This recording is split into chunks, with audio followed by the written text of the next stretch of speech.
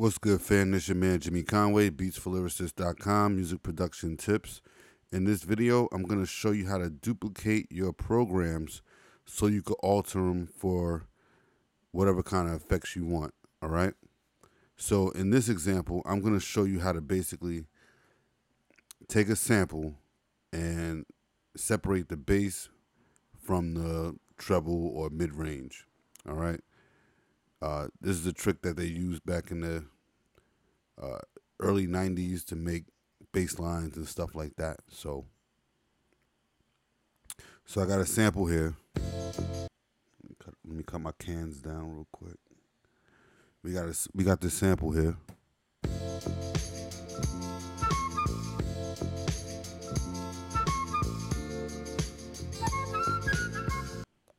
All right, so let's say I want to make this I want to add an effect to it. Let's add something light. I don't want to add something too heavy.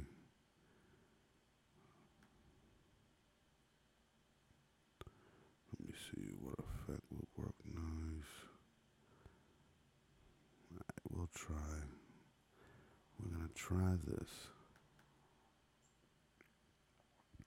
All right, so we got an EQ.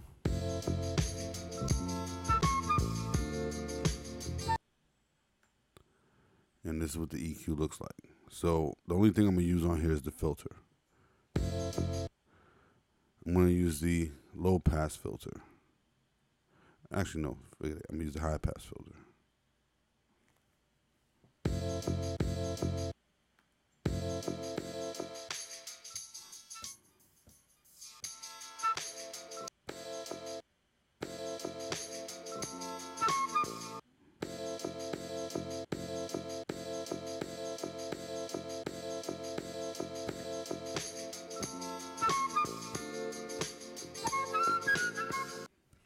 Now, if I just try to go to track 2,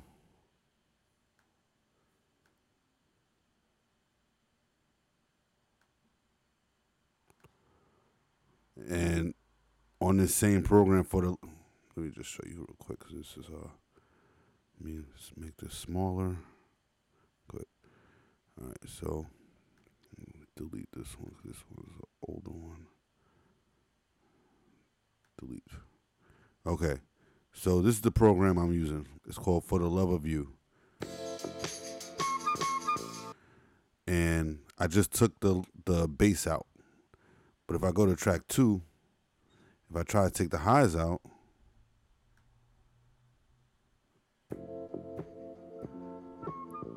it messes up the original program.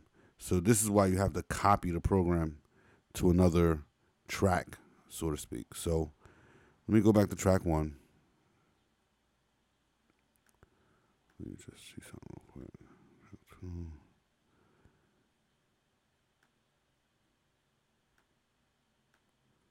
Sorry. So we're on track 1. This is what we're working with. And now I have a high pass filter on.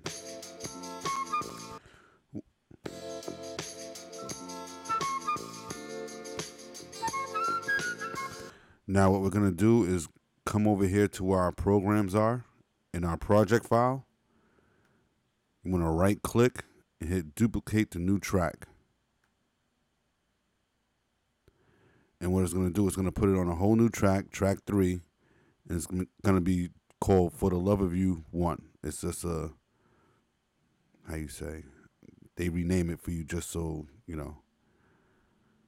So now, if I come here, I can use the low pass filter. Yeah, my computer's going to start acting up now.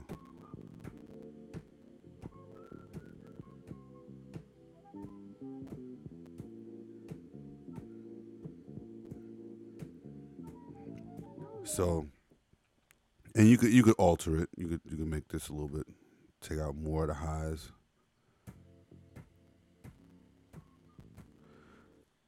Yeah, sorry, my computer's acting up. It's trying to run too much stuff with the video recording program too. It's not hanging. Let me see if I do this real quick. Maybe it'll work.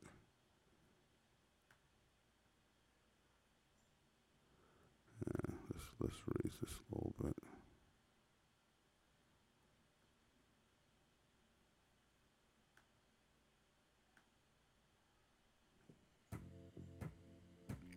Yeah, there we go.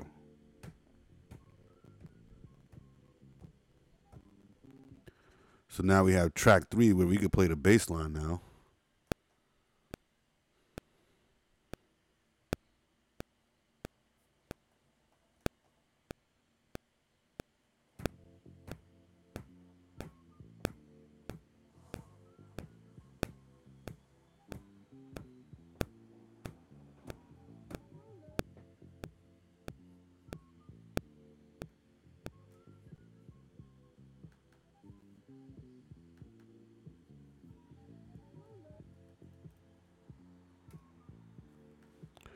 Then we go back to track 1. I could actually, what I could do, if I want to cheat, highlight everything, copy,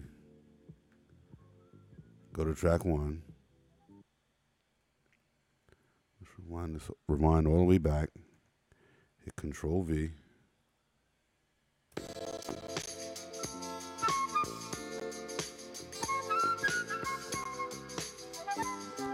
So now what this enables you to do, you could process the highs however you want. You could add a little bit of EQ from the mid-range and the high range and do more with that. And then you can go to track 3 and add effects that would apply to more bass. Whatever bass plugins you have, to enhance the bass. Use those excuse me. You can use those to enhance your bass lines. Okay? But yeah, that's what you want to do. You want to come over here, just make sure you hit right click, duplicate the new track. It'll copy that program to a new track, and you can alter it. Let's say you want to take out the highs like I did, make a bass, turn the sample to a bass and use that as your bass line. That's the old school 90s trick. So, all right. So this is for my man Gary. Let me get it right. This is for my man Gary Smith, who had the question, how do you duplicate programs only on software from one track to another? Okay? I hope that answers your question, Gary. I'm pretty sure if you had that question, somebody else had that question too. So if you can, share this video with them. And yeah, that's all I got for you. All right? If you have any questions, drop them in the comments. If you want to see any other kind of videos, drop those in the comments. And if it's your first time, make sure you go down below and grab my free drum kit. Just grab it. It's a dope kit for boom bap, producers. Also, if you've been here before, make sure you check out the Loop Cloud link below and the Loop Masters link below if you need some high quality drums for your productions and something. Beats start from the source. So if you have a good sound source from the beginning, it'll make the mixing process a lot better. So that's why I use Loop Masters, because their sounds are pretty top notch from what I've downloaded so far. So, all right. So check out the Loop Masters link. Check out the Loop Cloud link. If it's your first time here, check out the free drum kit. And if you need anything from Amazon, check out my links below. It's everything that I use in my studio. From my MPC, computer, audio interface, microphone, keyboards, and everything.